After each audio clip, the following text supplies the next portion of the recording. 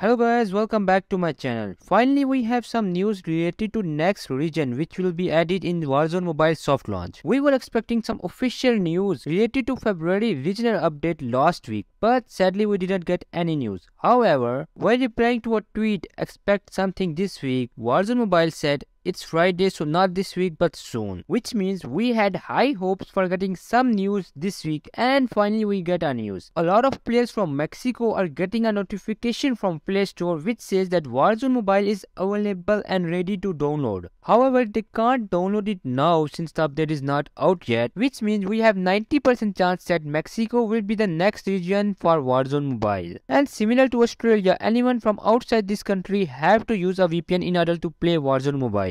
And if we talk about when we will get the update, then we don't have any confirmed news yet. However, there is still a chance that we will get update tomorrow on 15 February or at least this week. So that's it for this video. Thanks for watching. Bye bye.